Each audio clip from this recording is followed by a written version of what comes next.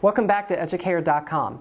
We're going to look at a few extra examples that mainly deal with trying to find confidence intervals with pairwise differences. So a researcher wanted to find the effect of a special diet of systolic blood pressure. She selected a sample of 7 adults and put them on this dietary plan for 3 months. The systolic blood pressure of these 7 adults before and after the completion of this plan are as follows. And so we have these before and after here. Now, let's say we're told in this problem that the sum of these differences are 35, and the sum of these squared differences are 873. Okay? So let mu d be the mean reduction in the systolic blood pressure due to this special dietary plan for population of all adults. We want to construct a 95% confidence interval for mu d. Assume the population paired differences is approximately normally distributed. So alpha equals 0.05 here. So that means alpha over 2 is 0.025. Okay?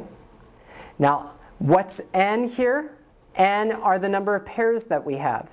N is 7. So my degrees of freedom are going to be 6. Now what I want to do, I want to find d bar. Well, that's the summation of d over n. So I'm just taking 35 divided by 7 and getting 5. I also want sd, which is going to be summation d squared minus summation d quantity squared over n divided by n minus 1. So this is going to give me 873 minus 35 squared over 7 divided by 6, and we get SD to be about 10.7858. Now we have everything for the confidence interval. I want d bar plus or minus t of 0.025 with 6 degrees of freedom times SD over the square root of n. Well, d bar is 5. T, I go down to 6 degrees of freedom and over to the column that has 0.025. That gives me 2.447.